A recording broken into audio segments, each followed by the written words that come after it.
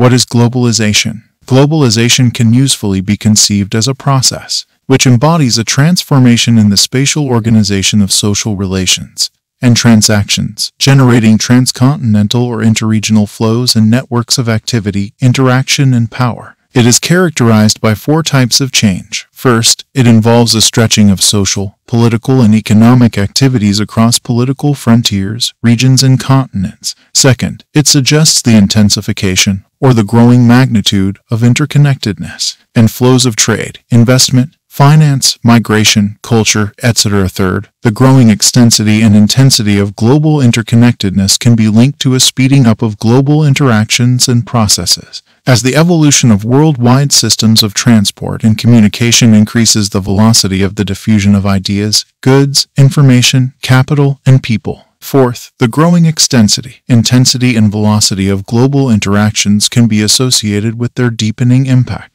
such that the effects of distant events can be highly significant elsewhere, and even the most local developments may come to have enormous global consequences. In this sense, the boundaries between domestic matters and global affairs can become increasingly blurred. Globalization has 3 definitions. There are more trade transactions, communications, services, and multinational companies across the border. There are more travels and cooperation between different countries. A global and integrated economic system has been formed in the world. One country does not depend on itself only, but countries interact more with each other in terms of production and consumption.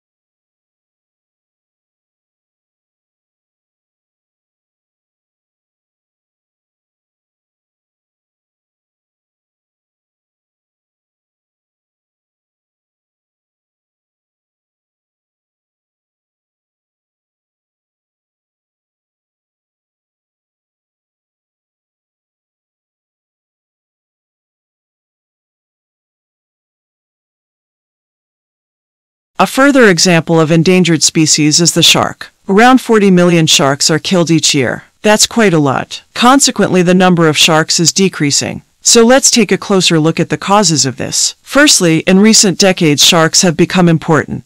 This is largely due to the growing popularity in some parts of the world for the consumption of shark. It has become a very valuable food source. Okay, so maybe you're thinking, well, lots of other fish like cod, salmon, or tuna are caught for human consumption, and they aren't disappearing at the same rate as sharks. Well, that's true. But the difference here is sharks are not able to repopulate or reproduce themselves quickly like the other types of fish that are commonly fished as a food source. Why? Because sharks are slow breeders. Sharks mature slowly and it takes them years to reach the age for egg production. And then they produce only a few eggs, so that means just a few new sharks. Humans have a 9-month pregnancy or gestation period, whereas some shark species are thought to have extremely long gestation periods, as long as 3 years. This makes them much more vulnerable and in danger of dying out than many other fish species.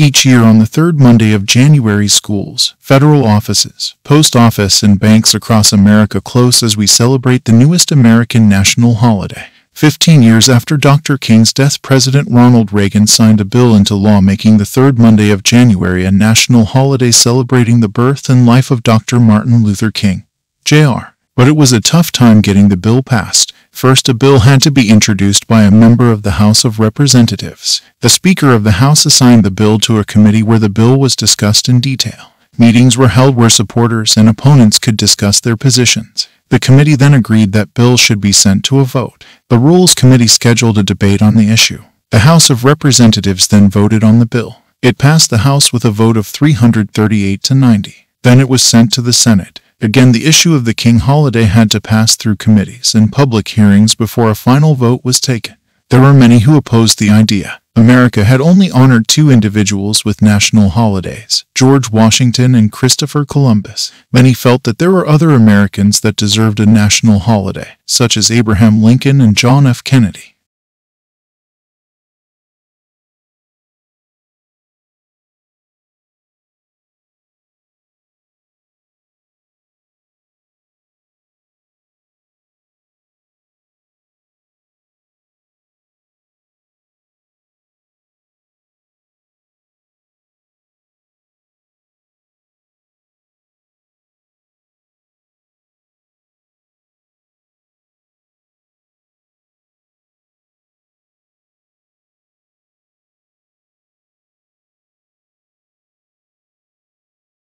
It's been a challenging decade for the music industry, with a significant decrease in sales. For years, little action was taken against illegal downloads, with few effects for downloaders. However, 2 new approaches are seeing positive results. Firstly, the industry is working with internet service providers to slow an illegal downloader's connection. Secondly, it's working directly with digital music websites. In Sweden, 3 out of 5 illegal file sharers have cut back or stopped, with half of these people moving to legal websites supported by advertisements.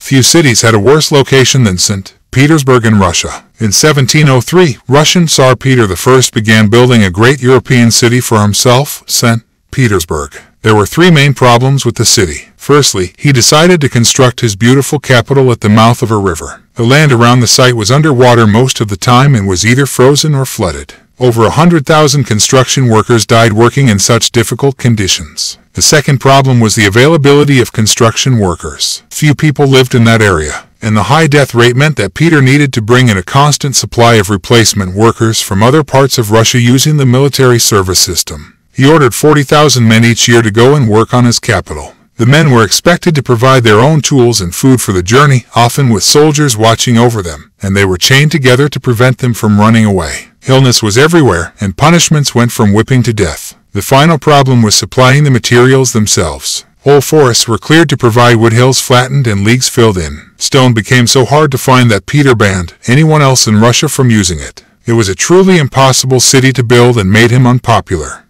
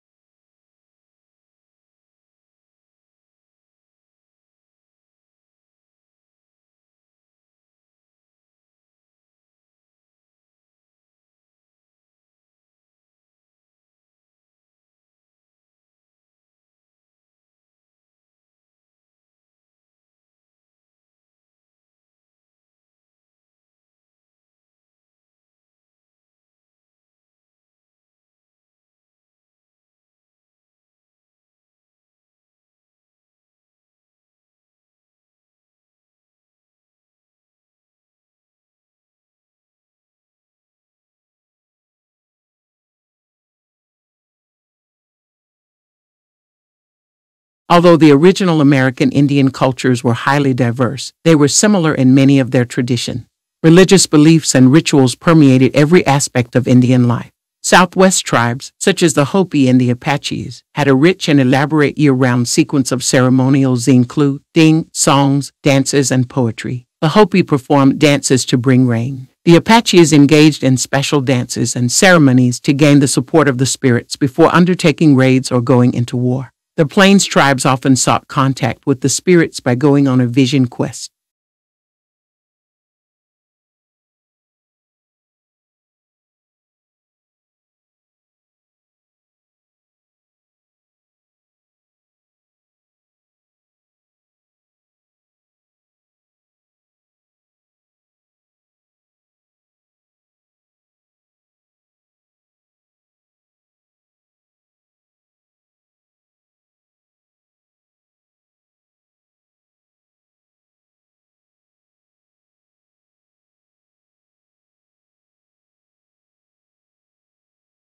Yeah, inferential statistics is a formalized body of methods for solving another class of problems that present great difficulties for the unaided human mind. This general class of problems characteristically involves attempts to make predictions using a sample of observations. For example, a school superintendent wishes to determine the proportion of children in a large school system who come to school without breakfast, have been vaccinated for flu or whatever. Having little knowledge of statistics, the superintendent would know that it is unnecessary and inefficient to question each child. The proportion for the entire district could be estimated fairly accurately from a sample of a few as 100 children bus. This is inferential statistics, is to predict or estimate characteristics of a population from a knowledge of the characteristics of only a sample.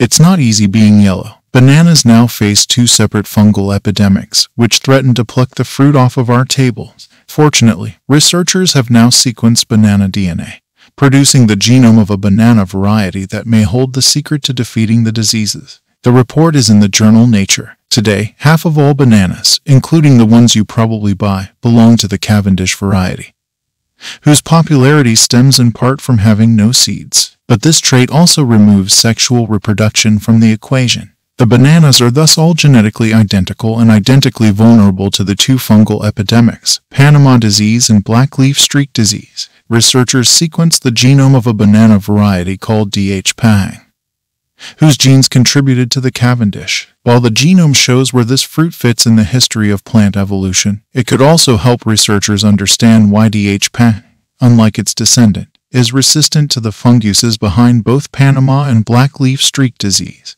Knowing the genes responsible for this resistance could help breeders create stronger, more resistant bananas, which has a lot of appeal.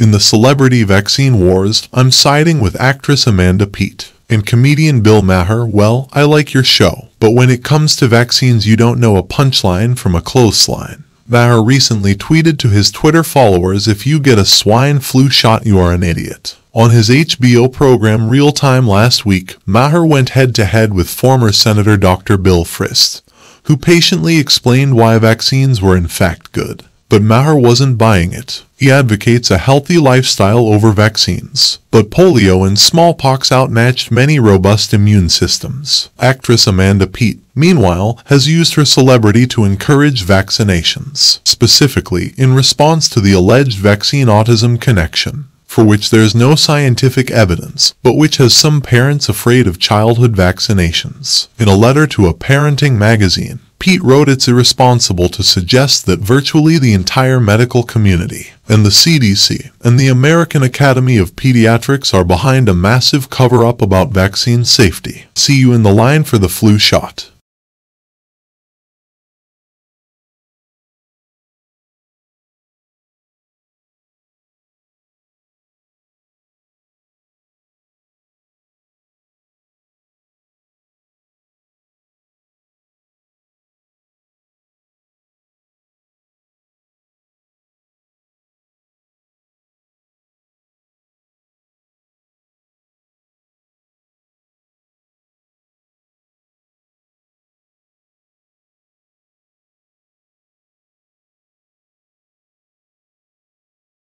Participants were initially selected from a range of foundation subjects.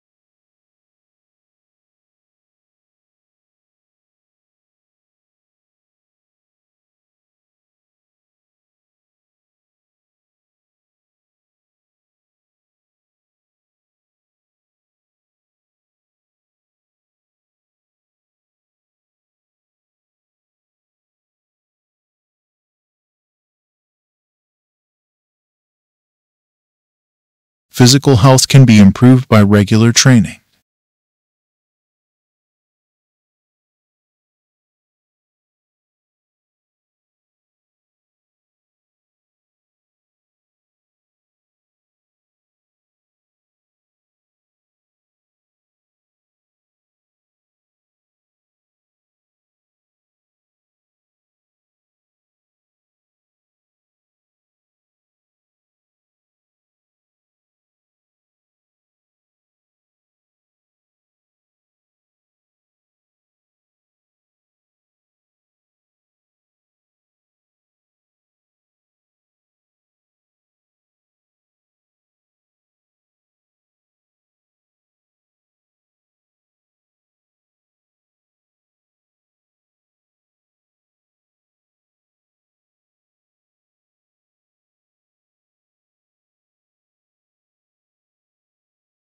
Psychologists say what we have experienced influences our behaviors.